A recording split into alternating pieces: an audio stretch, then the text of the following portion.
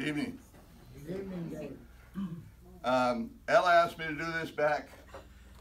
I was supposed to do it in May. Well, originally in March. Was it March 1st? March and April. I got into this. A year ago, I didn't have any idea about any of this.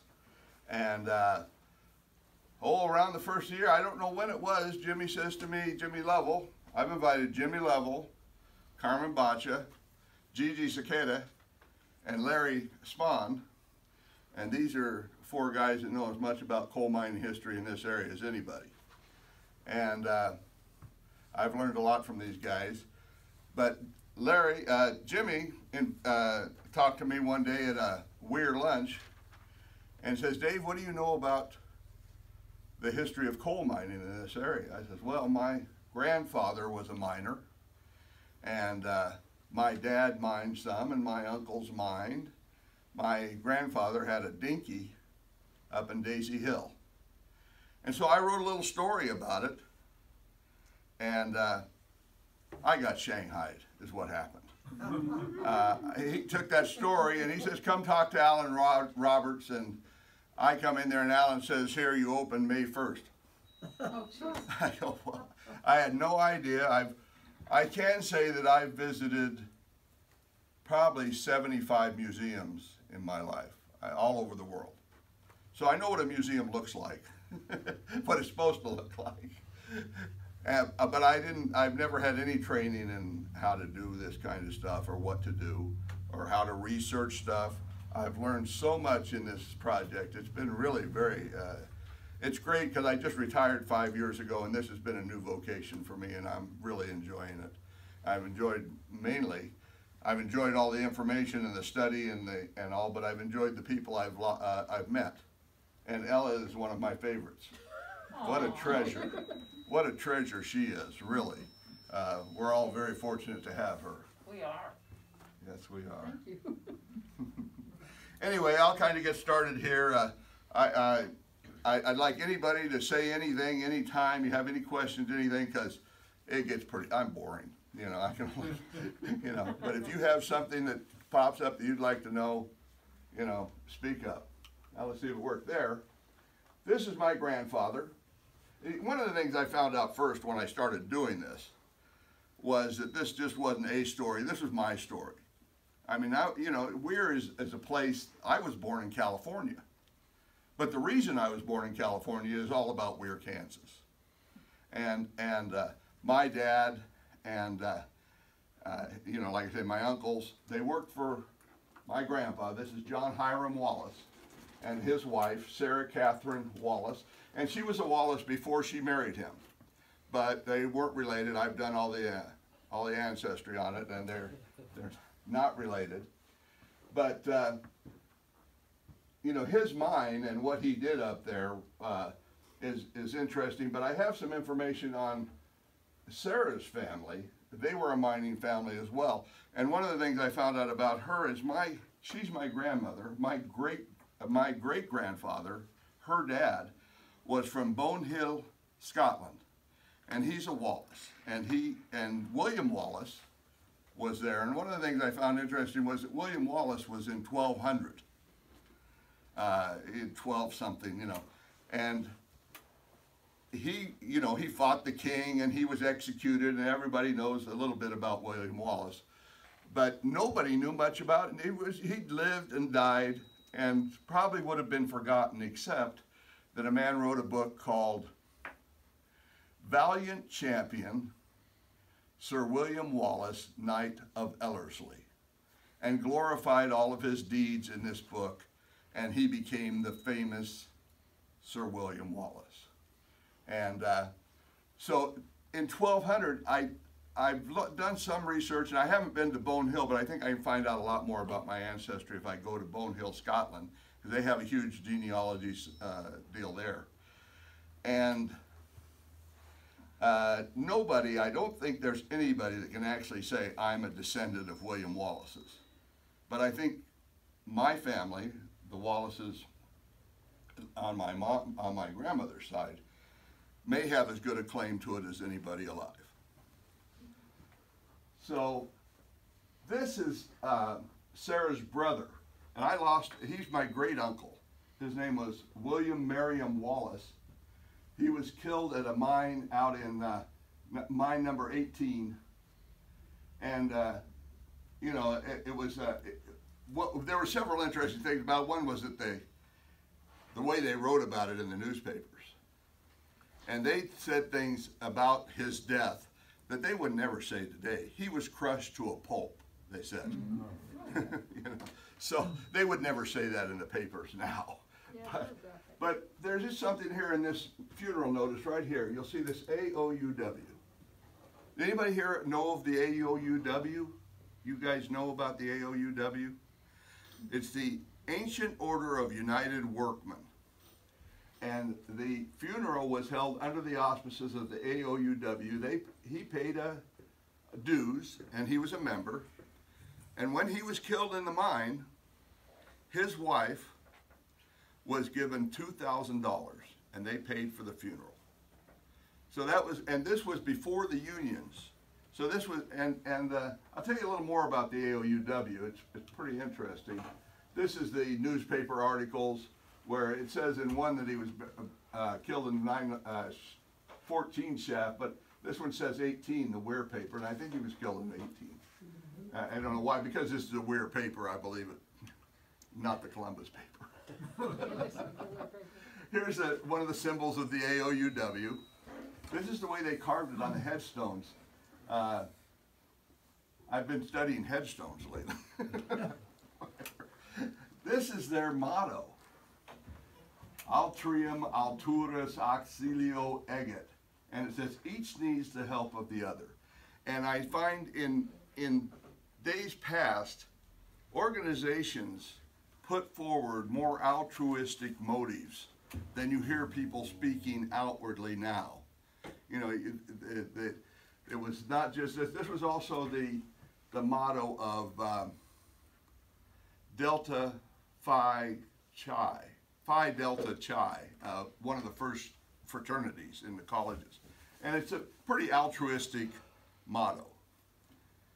And they joined together to help each other is what they did, and they sure helped my great aunt with that $2,000. There's Joe Martin from Parsons. His boy Joe taught at Southeast and taught at Weir and taught in Frontenac. He loaned me this and took pictures of it. This is I don't think it was Joe Martin's, I think it was probably his father's. As a member, this is the Scammon Lodge, and this is their symbol, one of their banners they'd wear. And there's mine number 18 where William Wallace died, I think. We're not sure about really exactly about that. This is my other great uncle, William Wallace, the one that was crushed in the mines. He was 27 when he died. My grandmother was 13. Later, I think it's 11 years later, so my grandmother would have been 23. Joseph was 34 and died of the flu. I say he died of the flu because of the date that he died and the age. There was no mention of an accident or anything else, and so I believe he died of the flu, although I haven't really confirmed it down to the letter. This is what my dad and mom looked like in Parsons, Kansas, about the time they got married. My dad worked in a shop cutting down 16-inch wheels to smaller wheels. My mom worked at Katy Hospital, which was an epileptic hospital, and it treated epilepsy like a mental illness then. And they met, and they had, my oldest sister was born in Parsons, and the rest of us were born in San Diego. There were 4 of us. My oldest sister, Teddy, was born in 1940 in Parsons. I was born in 1950. That's me, in San Diego. Aren't I cute? And here I am again, and here's the whole family around a little train set in our driveway in San Diego. This is my dad. He was a union man, and he made his chops in the union. And he was the president of Local 506. It's an aircraft, Ryan Aircraft. It was an aircraft workers. I've forgotten the letters, but it's like Aircraft and Auto Workers Union in San Diego, and he was president of the union, and this is him overseeing an election.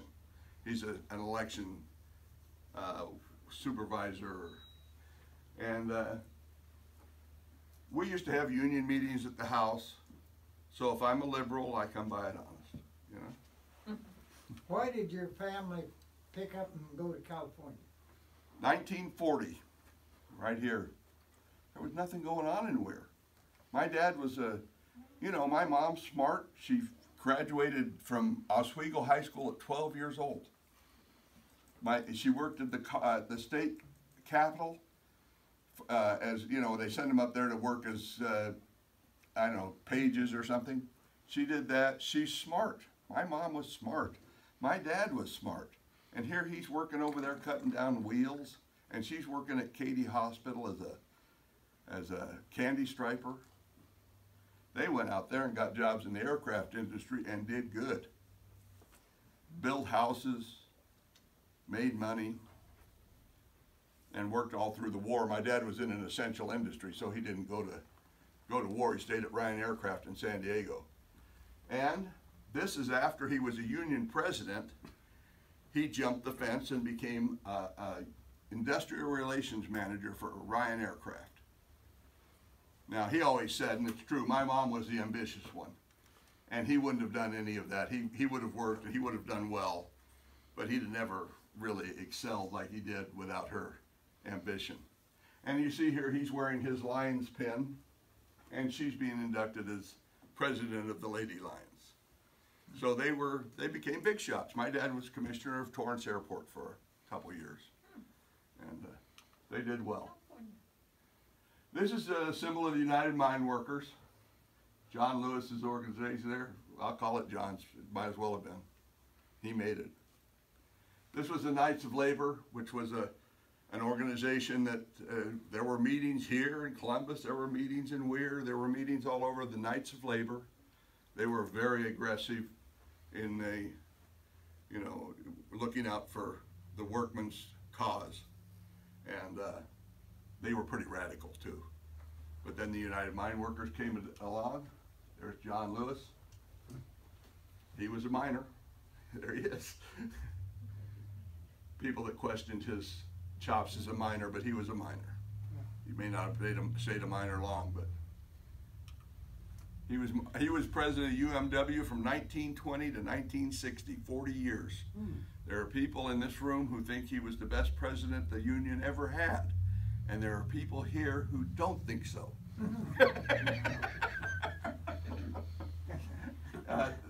I loved these old cartoons that the papers had.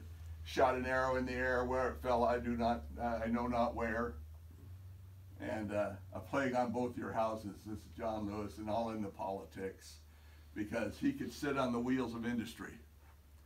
He could stop, he could shut her down, and he did. Here he is. Everybody's out of step but John, and he's going the opposite way. But you see, they've got the flags going that way. So the papers were mostly anti-union. And this is really sort of against the union, saying that John is going against the interest of America, when the flags are all going that way and he's going this way. And then pig, high wage trough. Talking about the damage that high wages do to the economy. This is the Labor Day Parade in Weir, Kansas, in 1902, I believe. It's quite a thing, you know. It was, I mean, the whole town ran on whistles. I think a lot of you know that, but I never do it. The whole town ran on whistles. You never really knew when you got up in the morning if you'd go to work that day, because there could be all sorts of things would happen. There were whistles, and you told me some of the whistles, didn't you, Larry, what they meant? No? Well, there were whistles for, when it was time to start and when it was time to stop, lunch, but there were whistles for when there was accidents, and there was whistles when there was, any kind of problem or whatever. There were whistles, and every mine had whistles, and most of the people lived close enough to the mine they could hear them, and they'd know whether they were working or not that day. This is funny here, actually. This says a gigantic strike imminent. Everybody going out forever. Well, you read the small print. A gigantic stock of clothing to select from, and we will strike the prices down until they are within reach of all. Do not run the imminent risk of waiting too long. So they used this strike fear, this strike mania that was about the country to sell, to use in advertising. Kansas was not highly populated. It was a new open territory. They only opened the Cherokee Strip here, Cherokee, what was it called? Neutral lands. Neutral lands. They only opened it in 1860. And there were other areas of Kansas that were newly populated. Businesses, everybody wanted people to move to Kansas. So here were all these opportunities. Come to Kansas. We got work for you. We got land for you. We got, free homes, Go to Kansas. All colored people, and now we're getting into the blacks that came to Kansas when they advertised in Alabama and Illinois, where there were unhappy miners in a town in Illinois. They'd had a big riot and dead people and everything, and they brought people to Kansas to work. And although there was trouble here, it was no panacea, but it didn't ever erupt into huge riots with a lot of death here, like it did at that town in sorry, I can't give you the name of it, in Illinois. But these kind of flyers were all over the country. If you're interested in what happened with the black miners in Weir, or in this southeast Kansas, John Robb is the authoritative voice on that. He's written this flyer here, was written in the early 80s. He wrote his thesis at Pittsburgh State in 1965, and it's available at the Axe Library. If you ask for the writings of John Robb at the Pittsburgh State Axe Library, you'll find this. It's also at the Pittsburgh Public Library too. The thesis, or this book? The book. This book, yeah. And it really quite detailed about where blacks came from, what they landed, how they were told they were going one place and they ended up taking them somewhere else. And they'd advertise down there, and they'd get it. They didn't get in a Pullman car. They got in a box car, and I don't know if they even provided anything for them to eat much, This is the colored school. It was called Central School in Weir. And they were segregated, but they desegregated early, way before Brown versus Board. Weir and a lot of places in Kansas desegregated before that. This is just a certificate of attendance for Clarence Tyson, a black man who's in his upper 90s now and lives in Las Vegas. And there's just one of the classes, Central School. This is Norma Tyson. And let me get this right. Oh, she's Norma Tolson.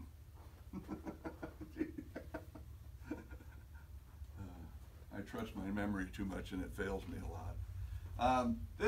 She came back here in the 80s and she wrote this book. And if you're interested in black genealogy, that's an informative book that she wrote about. It's more about family life and about activities of daily life in Kansas of the African Americans in Weir. And she's responsible for setting aside the Weir Cemetery. It was there. It was originally believed to be 4 acres. Oh, and it was actually called the Coal Company Number 6 Cemetery. That's right. But in the papers, they would say that they were buried in the black cemetery. Mm-hmm. And or in the Negro cemetery, colored cemetery, they would say. Colored cemetery. And this is it right here. This green spot right there, this is between Dreyer, which is Northeast 30th, Northeast 20th, Liberty Road on the south, and Highway 103 on the north, and it's almost dead center. on the section there. And the easiest way to get in is right here. It's owned now by Carl Musa. He's very accommodating, but I wouldn't go in there without asking him. So, there's been a lot of talk over the years about setting up. There's nothing there. There's nothing there. No headstones at all. No And headstones, I can remember no as a markers. kid when there used to be headstones there. I remember funeral processions going up there from watching from the Weir High School. So it was in use into the 50s for sure. Andersons, I think, is the colored people that own the property right next to them. Yes, Anderson on the east side, on Northeast 30th. You come back in from what is Catalpa, right there where Catalpa, if Catalpa went through, it'd go right on out, and the Anderson house was there. And they, after they moved, they left there, but it was vandalized so much they finally tore it down. But it was a nice home. It was a really nice home. It would set up the end of a long lane, and it was nice. Yeah. This is a sinkhole right there on that same section down towards Liberty Road. This would be right on the half-mile mark on Liberty Road between 20th and 30th. And that's Liberty where the pickup truck is. And that's a sinkhole there in the field. Just showing what we're dealing with, what's left over around here. This is a map that shows the location of the Stone City Cemetery. This is a mile north of Highway 102 on Northwest 40th. This would be East Mineral down here at the bottom at 102, it'd be East Mineral. Then north a mile, and this section right here, this is the cemetery right here. Although, the problem I have with this one here is there's no indication of anybody ever being buried there. We have no obituaries, we have no family Bibles, we have nothing, although I've talked to a number of people. I've talked to Ella, says, yeah, that was a black cemetery. Larry says, yeah, that was a black cemetery, but there are no records of it. It's tough. It's tough to, I don't know what you do, you know. But it's owned by the state. This is owned by the state of Kansas. I was going to tell you on this here, this section of land was not deeded. It was owned by the farmer that owned it and farmed by the farmer.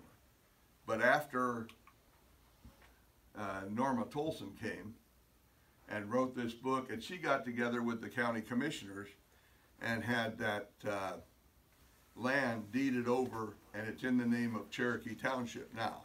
It's outside Weir city limits, so it's in the township, and it's in the name of the township. So it's a recognized cemetery now, at least, and they've quit farming it. So that's the Stone City Cemetery up there north of West Mineral, north of East Mineral. That's Liberty Road there. And this is Yale Cemetery. It's this section right up here. Is this the part in Kansas or the part in Missouri? It's in Missouri, and this is the state line right here. This is 270th Street, South 270th is the Missouri-Kansas line. And it's in Missouri, and this is 600th Avenue, which is where you go right past Chicken Mary's and Chicken Annie's. When you go by there, and then you go right on out, and when you hit the state line, the road curves, and there are headstones there, and there are records of over 200 people buried there, and the county has those records. I have a list of names. There's another cemetery farther to the west that I found in my job when I worked with the Kansas Department of Health and Environment, the surface mining section, of a colored cemetery. It was a line maps and stuff. Right in the center of this, there was a small part that said colored cemetery. And I went to, Was that in Kansas or Missouri? it was in Kansas. And I went to where it was about, and it was a farm field. You'd never know anybody was buried there. I imagine with some ground penetrating radar you might find if there's graves there, but it's marked on that map. And I had it set aside for Norma because she did a lot of work.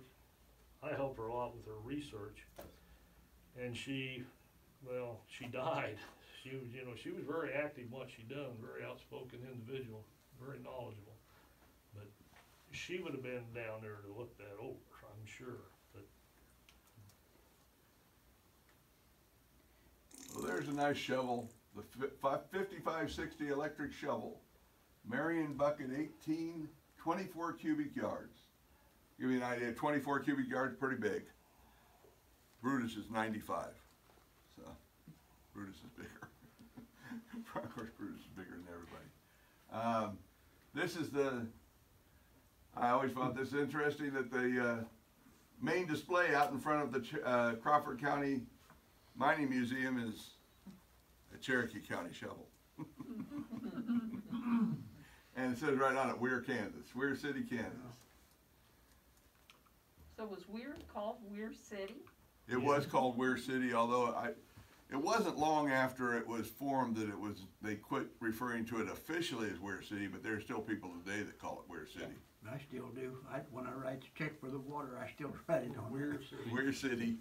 That's right. Yep. But it wasn't Weir City officially for very long after it was incorporated in 1875. It was established in 1872 by Mr. Weir. It actually became a city in 75. This is a Markley shovel. This is a design that was copied by P&M to build Brutus. Bussar Series, when that machine was handmade before electricity. When you look at it and you sit there and look at how did they drill the holes that big around and put it together, but it was put together with spare parts. And they would dig coal in the summertime and store it, and then they would take wagon and mules and distribute it in town to people that burnt coal. But the stick, you see the boom there, but see that stick? Bussar Series come down here and sat on the bank and drawed that up and went back to back up. Where are they from? Milwaukee? South Milwaukee, Wisconsin. Yeah, and drawed that stick up, and that's why Big Brutus has the stick on it as of today. And what do you call that stick? You had a name for that system. It's a cable crowd retract system. He uses cable to push the stick in and out. And the article that was printed was in the 1930 Illustrated Mechanics. And we kind of think maybe that's where Bussar Series got the idea to come down and look at it, because it tells about the slip through a sleeve, the stick going through a sleeve. And they might have been curious and come down, looked at it, took pictures, went back to South Milwaukee. And the first shovel I know of built with Markley's system was the 1935 950B.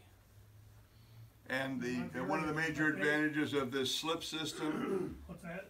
one of the major advantages of this slip system was that if you hit something and this bucket turned, Yeah, the bucket nothing was turned. hurt, nothing broke. It used to have two arms that came down, and if you hit something hard and the bucket turned too much, something broke. But if you have this slip system, the bucket might turn a little bit and it'd turn inside that other sleeve, and it wouldn't hurt nothing. The cables would just move a little bit and you're still in business. There's going to be an original magazine of that Illustrated Mechanics, July 1930 Illustrated Mechanics. The Markley family found one and are donating it to Brutus, so it will be on display. You can read the story for yourself and go down there and look at the machine. How many years you been looking for that magazine, Carmen?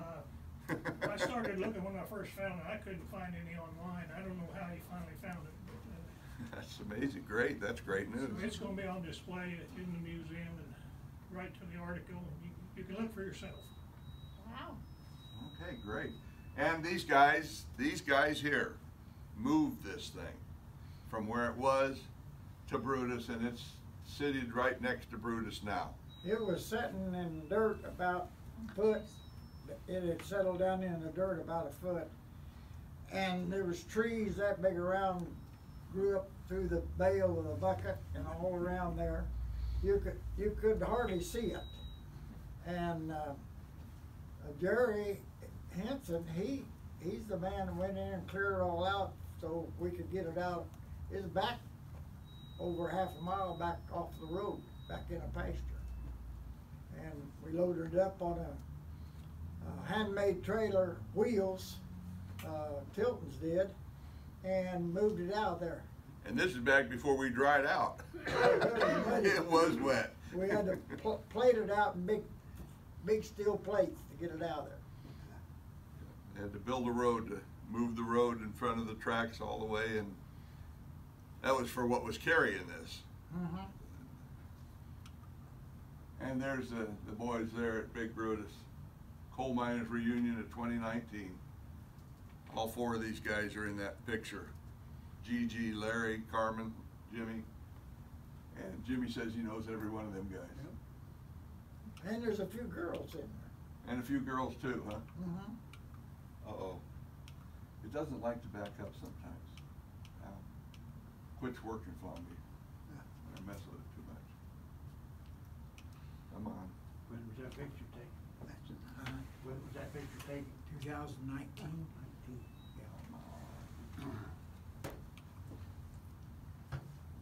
Well, Yeah. Your finger's getting Is in that your the computer. 950 to win? I think so, yeah. Okay, slow down a little Is bit. that the huh? 950? Without it. No, No, not that. no, it's not. Not there. What is that? Well, they No, it's a call it- Merriam, I can't 5560. remember. Yeah. Yeah. Where's that machine at? Out there in the warehouse. I don't know, we had 5561s down in Anita then too. Sold out to the. It's a later model than that. Okay. So we went over to the Surface Mine Division. One of the first things I asked when I started this project was, where are the mines? What mines are where? I want to see a picture of the hall and rooms and see where this all is. Well, we haven't got all that, but we do have a lot. And this is Weir. Let's see here now. This is Weir right here. And I can look in here and find my house right there and see that Keith and Perry was mining right under my house. And Hamilton #1 was just north of my house. There's a strip there just north of my house that they didn't mine. And so I've got these maps on display out at the Franklin Museum right now, and if you know where your house is, you can find what company was mining under your house. That was in that deep mine, underground. Underground. This is shaft mining, and that's the big change that happened that affected the economy around here, was the difference between shaft mining and strip mining. And I don't know, did you hire maybe 10% of the men did strip mining that did shaft mining? I mean, each one of these mines around here had 100, 200, as many as 400 men working shift work in each one of these mines. And there were 40 mines between Scammon and Cherokee, and out, you go out east about 6 miles. In that area around Weir, there were all these 40 different mines, shaft mines, and so you had, you know, who knows how many. That's where the number 10,000 people living in Weir comes from, because that's where all those guys were. And when they moved to, you know, to strip mining, that's when the numbers went down. That started as early as 1910, but it really took hold by 1925, 30. The jobs just went away.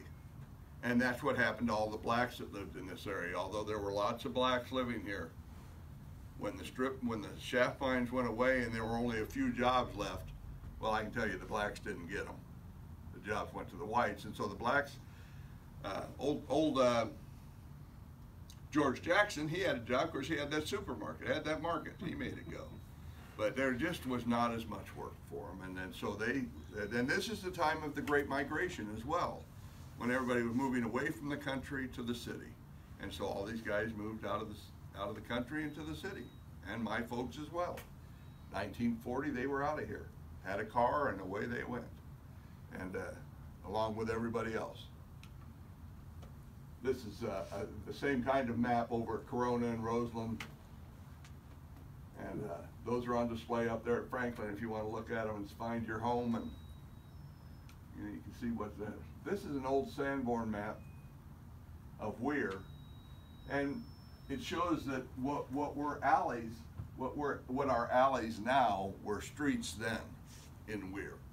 Behind Bath Naylor, that alley, north of Simone's, that alley, those were streets, but now they're alleys, and they were all numbered. They didn't have, they had a few that had names, but mostly they were numbered streets.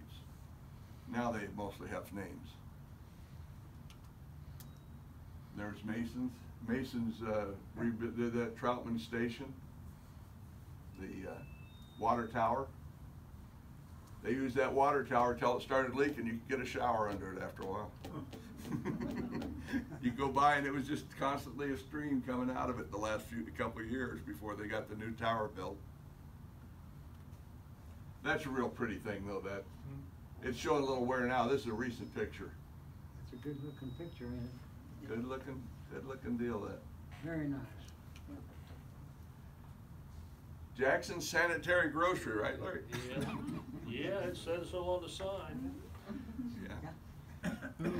Who put the new roof on it? Used to get snow cones Roberta there. Huber.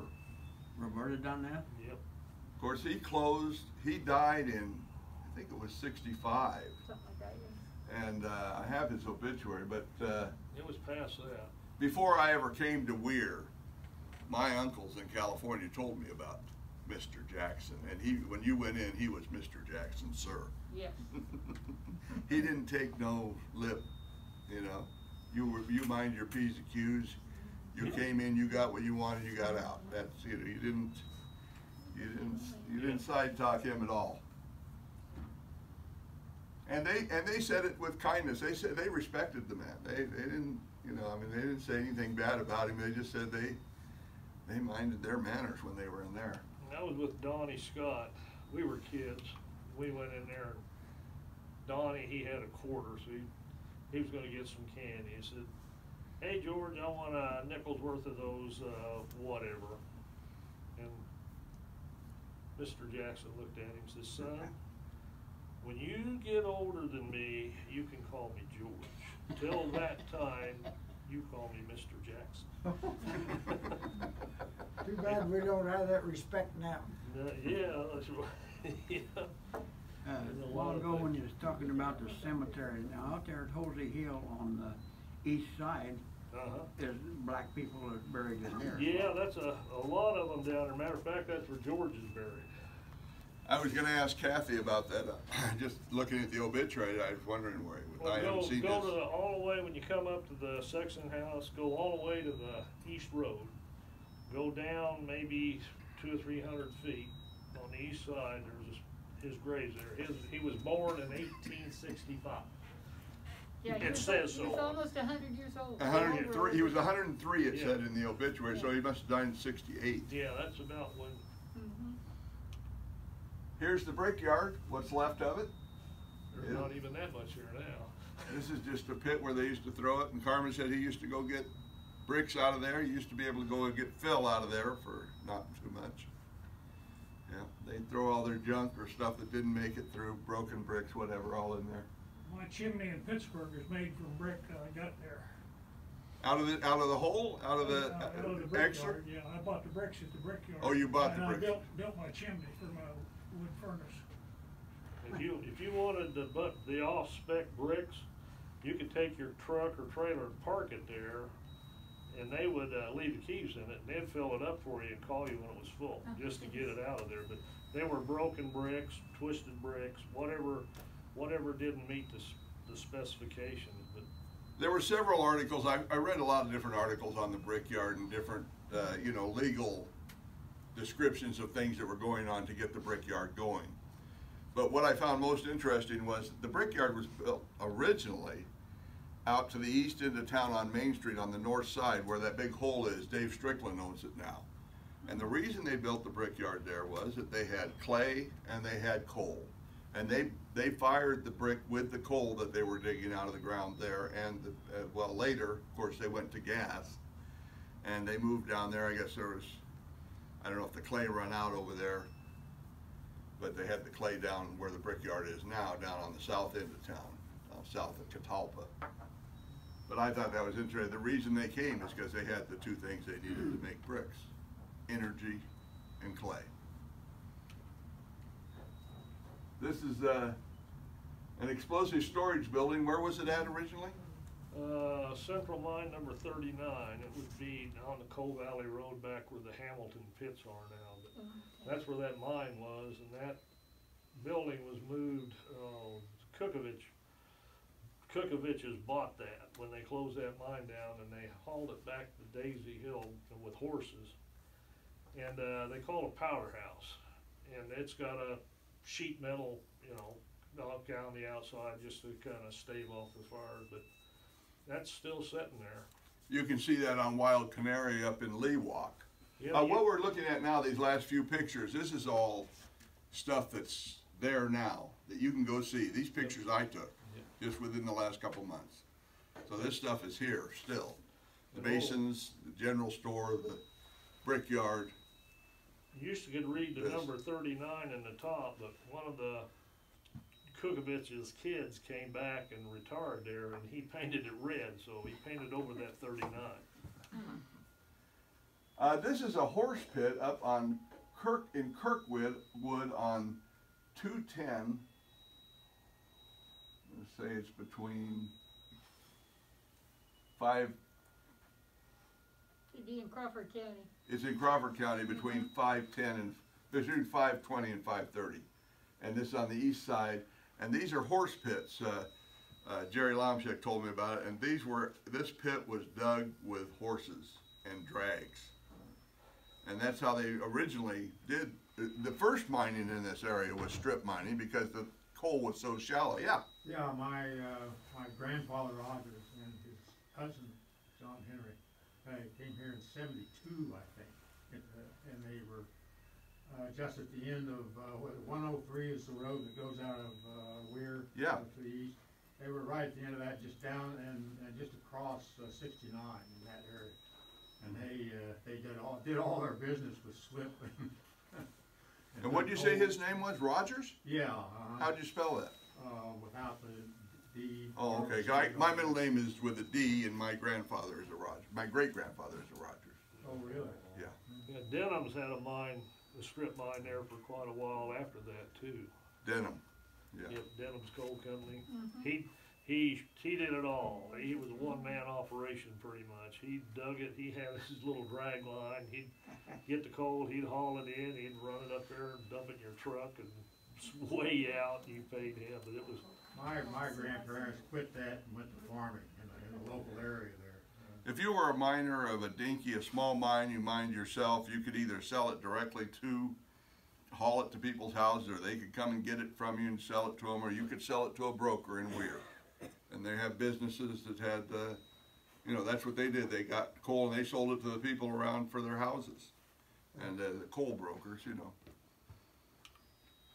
This is the, what used to be the depot, train depot in Scammon. This is the building, although it's moved. This building is just south of Josie's. It used to be over by the railroad track on what is Katy Street, which is like, if you took 102 through Scammon and all that, or through West Mineral and all that, where it goes east and comes up to Highway 7. East of that is Katy Street. And that was on Katy Street just by the railroad tracks. One Main side. Street. That replaced the original depot that was set down closer to the tracks, but that was probably in the 50s or 60s that they did a lot of those. They were more efficient, but they lacked a lot in aesthetics. But the original Scammon depot, I've seen some pictures of it. It was a nice big station. Yeah, we have a picture of it in the Scammon. Do you? Good. Was that a Katy? Frisco. Frisco. This is the trestles that are left. That's just off Katy Street right up here. Just down south, coming into Scammon. This is the trolleys, trestles. Yeah, and the old Lincoln School was not too far from there. Was that where the elementary school is now? No. At one time they had two schools. The one that is now, that was the old Jackson School. And the one that was over by those culverts was Lincoln School, and it's been gone for a long, long time. And what do you say about this pile? This pile was created by the government out of some waste, and they covered it up. That's a reclamation project. What used to be there was a smelter, lead and zinc smelter. This is just off Katy Street. Just if you're standing and look at those, See, you look at that there, this is that same hill over here at the end of it. That's, And they dug a big hole and took all the contaminated stuff, put it in, then they took clay and, you know, encapsulated it, and that there's just a silt pond. Eventually it'll fill in, but you know, it's. I think Larry Hyatt had a story in his paper that said that was gonna become a Superfund site. There was a holiday. well, there is talk of a super, well, Weir is Yeah. gonna be the next picture of Oklahoma, I think. You know, Weir had they got a mess of where they start clearing out the Weir smelter because it was a city dump for about 60 years after it went out. Or I remember it up into the 50s, so they've got a big mess back here behind the water plant. Well, I just found out something new about the Gay Parade. Of course, Larry will tell you you could get flying lessons at the Gay Parade. Yeah. On any given Friday or Saturday night, you get free flying lessons in the balcony. If you didn't watch your mouth, and everybody that's been in there knows where the veranda was that went around, you know, it was probably 12 feet off the floor. And it was a long way down. But he's just told me here lately that the man who lives there now has thousands of copies of the little blue books. Yeah, hundreds And- of thousands. Is Bob Black still living there? Yeah, but his health is failing, and I think is gonna move in with some of his kids. But he, you know, I think Alzheimer's is working its miracles on him. But he used to come by the museum there, Corona. Yeah, he had a lot of stories about, you know, being a Marine. It's hard to get him to talk about them, but he was in Vietnam. I think that's where a lot of his problems arose. But I think that'd be worth preserving. I don't know how to go about it, but it'd be worth preserving all those blue books he's got if he's got hundreds of Who thousands. has the blue books? The man in the Gay Parade, they're in the Gay Parade. He says they're a fire tent, they're tender, that they could go up any time. Haldeman Julius Haldeman. Haldeman Julius from Haldeman Gerard. Julius from Gerard. And you know He that was socialist. printing press in Brutus, in the museum, that printing press, that came from Haldeman Julius. Oh, okay. And what was the name of his what was it, Reason, Practical Sense? What was it, Common Sense? Common Sense. Common Sense was the magazine. He was a socialist, and he talked about, it was very altruistic, things we don't talk about anymore. In 100 years ago, and I like to read that, you know, and they'll talk about it. They got about the same problems 100 years ago as we got now. Sure. And they said the same things about it that they say about it now, you know. but he's got cases and cases of those blue books. They're blue books, they're green books, they're red. He gave us, I went down, he wanted to give us some for the museum, but I've got one. I've got a theory of relativity by Einstein. we had, Really? he had every, On the blue book? Yeah. he made copies about every book I've got one or that two. That's the one. copyrights had run out on, so he didn't have to pay on them. But there's a lot of reading there, and he sold them for about $0.10 a piece, shipped them all over the world. He had a real large printing operation in Gerard. I thought his main thing was newspapers, though, isn't that right? Well, he had a newspaper, but he made his money with his books. Really? Yeah, his Call to Reason, I think, was. Yeah. It was pretty socialist at that time. Yeah, had a nationwide following. Oh yeah, he was. Put out paper, loaded them on the train up there, and took them all. Yeah, he lived in Gerard. I think he drowned in a swimming pool. That's I right. think that's the way he died. Yeah, I think that was in the 50s. Yeah. But the Gay Parade was built by Pietro Ferraro, and his wife's name was, or his daughter, it was his daughter? Frank Ferraro's wife's name's Adelia Crazelia. Adelia Crazelia. Yeah, they're both dead now, Frank and her both. Sure. I just saw Dennis the other day. Dennis and. Did you ever tell him? He probably knows. I talked to him about it. He corrected me on how I said it, but I never say it right, so I don't expect to, I guess. But Pietro Ferraro built that while he was running this store. This store, that's what's left of it now. You can go into Corona and see it. It looks just like that, pretty much. It's fallen down. And that's the Corona store. And Larry got the post office out of it for the Heartland. Joe, and everything was pretty well in there, and he came down and talked to us and said, I got something that I want to give you people. and maybe you'll be able to use it sometime. We haven't got it put together yet, but he had, the post office module. It's got all the lock boxes, you know, the mailboxes, and a little, it was a unit, I think it was probably built in the 50s for, you know, buildings like that, because Joe had the grocery store, he had a filling station, he had the post office. Yeah. And when I was in there walking around, I really didn't realize it till later that there's a full cellar or basement underneath it. Oh. And that literally fell in, but Yeah. it was quite a place. And here's part of Larry's place down there. This is the Corona Railroad Museum run by the Heart of the Heartlands Yep. Railroad Club. And our garden club went there a couple weeks ago and did a tour of it. Wonderful, wonderful. What a treasure. What a treasure. Yeah, that's the Boston Depot there. We brought in from Boston, Missouri. The Corona Depot, the one that we have, at one time when it was originally built, looked exactly like that. But in the fall, in November 1941, they tore the they moved it from down where the, where the big pipe rolling place is, the John Parsons. Oh, yeah. The depot used to sit there, and there's a water tower down there, but they decided to move it down to the interchange back to the north, and everybody here I know knows what happened on, you know, December 7th, 1941. They embargoed all the materials that you ain't getting wood, you ain't getting nails, you're not getting any of that stuff. Build it back. And they said, the farmers has already took half the lumber. If I'm not mistaken, I believe, Gigi, didn't you come by there on a troop train when you was going in World War II? Yeah. Cause I heard Gigi tell that story that when he was on the troop train, he come through Corona and went right by the depot. I didn't know it was gonna do that, or my folks would have been there. Yeah. You know, they didn't even know it come through there. I talked to Mrs. Oberzan. She was 100 years old. She remembered as a girl going there and the troops train stopping, but that was World War I. And she said one of the soldiers gave her a piece of hardtack. And he told her to keep it because it'll last forever. And she said, you know, he's right. I still got it around here somewhere.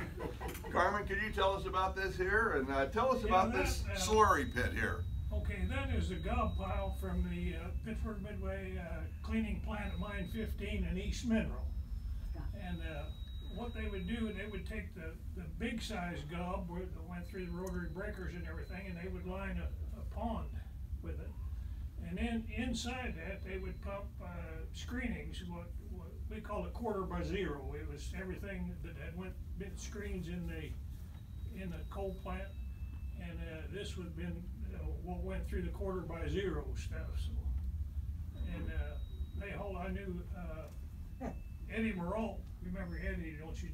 Geez, I remember him. Eddie Moralt was one of the guys. He had a 1.5 ton dump Chevy truck, and they had ramps, kind of like they build the pyramids, you know. Oh, yeah. As they got higher, they'd have to go around like that, and dump on the outside, the perimeter that made the dam that held the fine stuff, which is on the inside. And there's a lot of tons of coal in there too. well, that's pretty well. I don't know what they'll ever use this land for. It's always contaminated, but you know, it's unfortunate. But that's what's left.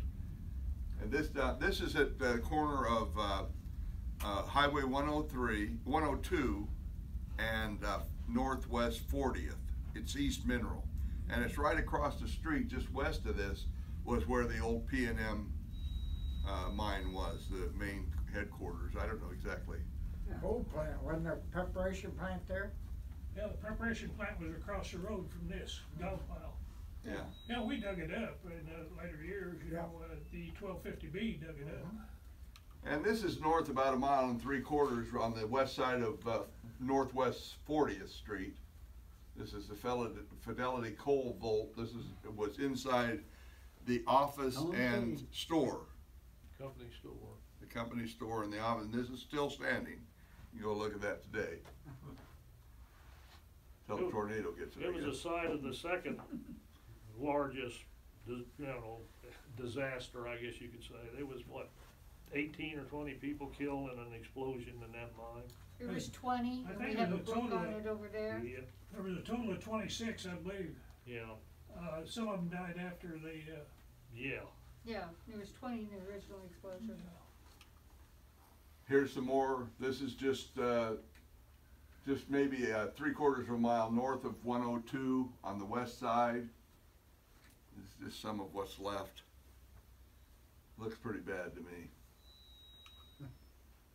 This is Cokedale, down south of West Mineral, about 7 miles. It's where they took coal and put it in there and baked it and made coke out of it. Yeah. And it was right next to the Katy line. Missouri Pacific and the Katy. Yeah. The Katy crossed the Missouri Pacific right north of there. Mhm. The coal was good enough in that area that they could make coke out of it, and they shipped a lot of it back to the steel mills to use there in the coking process. But I always thought that was for the smelting process for lead and zinc, but no. no, that's a coke oven. They was a big company town right there where that mine's at. It was, but it didn't last very long. Didn't they call them beehive ovens? Yep. Yes. Mm-hmm. And there's still these, and there's some others that are in better shape back in Pennsylvania. They did it back there too, and I don't really know much about how they did it because they're all, the way you see them now, they're all open. And I don't know if they were open or if they had a big hole in them, or if they had it closed and they're broken. Some of the information I've read said they were loaded from the top. I don't know that for a fact, but I think I've got some information on that at home that says they were loaded from the top. And there were about a dozen of them out there, and we saw them. They're still there.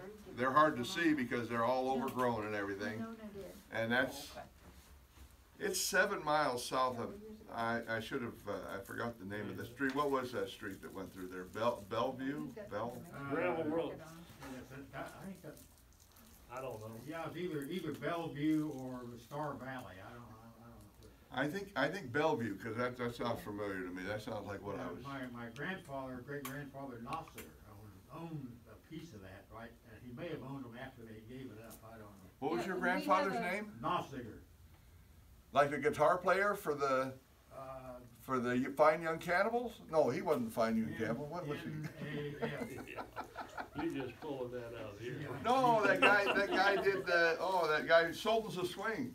Remember? Oh, great guitar player. He was a Mennonite preacher in his spare time as well. So here's my favorite story is Cora Hubbard.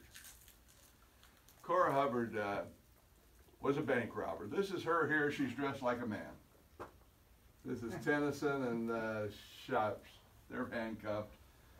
This is Weir's connection to the Dalton gang. I don't think the Daltons were ever in Weir. I don't know, what banks they robbed, but she was young. She was when she was about 15, she hung out with the Dalton boy, Bob Dalton.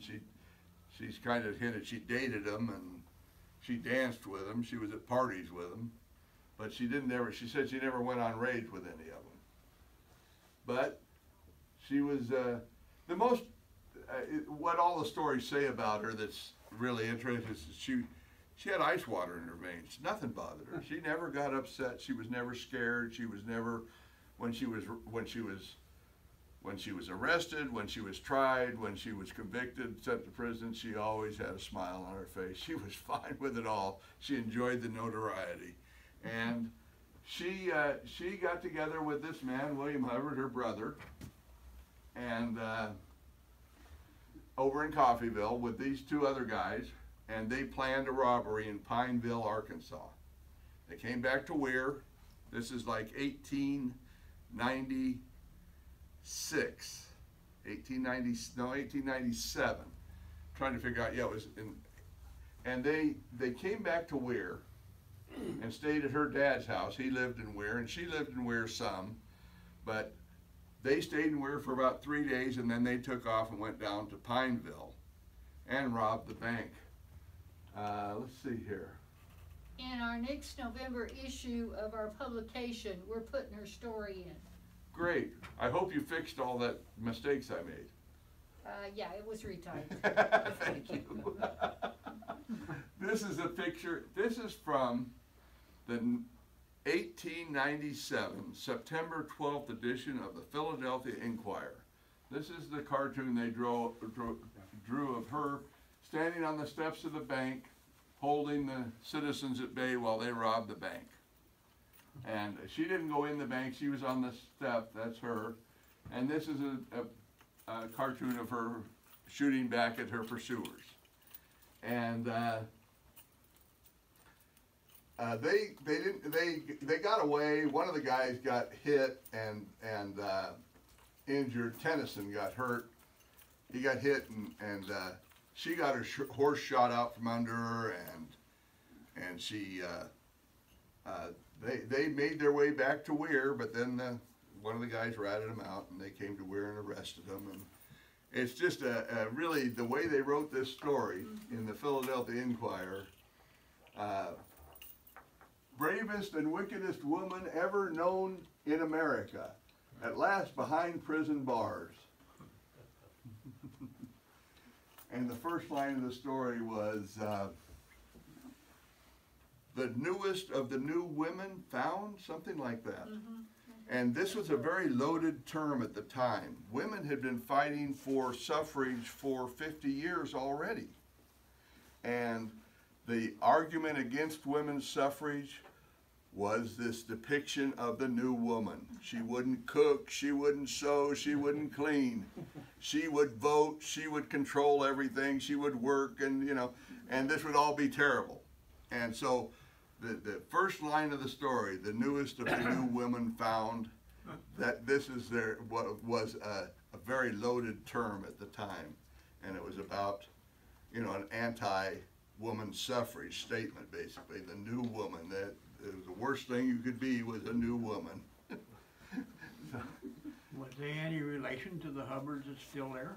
Well, I've been trying to find, they don't claim her yet. I haven't really found it. There was a Miss Lily Hubbard, but she was married to a Hubbard, so it wouldn't have been her, but Yeah. I believe there's probably very likely some Duke connection. Hubbard, Huh? Yeah. Duke Hubbard, I remember he had a bunch of kids, Yeah, but Robert and Duke, and yeah, and then there was another one, I can't remember what his name was.